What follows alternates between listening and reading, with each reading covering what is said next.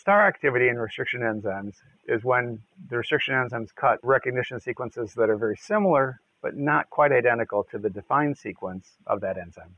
So although all enzymes under certain conditions can exhibit star activity, most of the restriction enzymes that Biolab supplies are highly purified and don't exhibit star activity under their normal reaction conditions.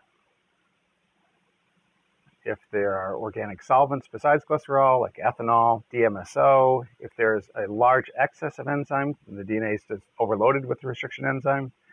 If there's, instead of magnesium, if there's other divalent cations, they can cause the enzyme to have a relaxed specificity.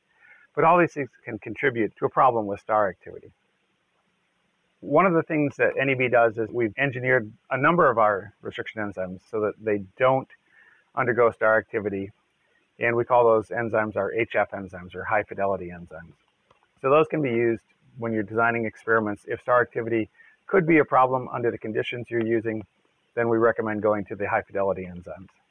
For more information on star activity, you can visit our website, which has an extensive amount of information describing this phenomena and how to avoid it.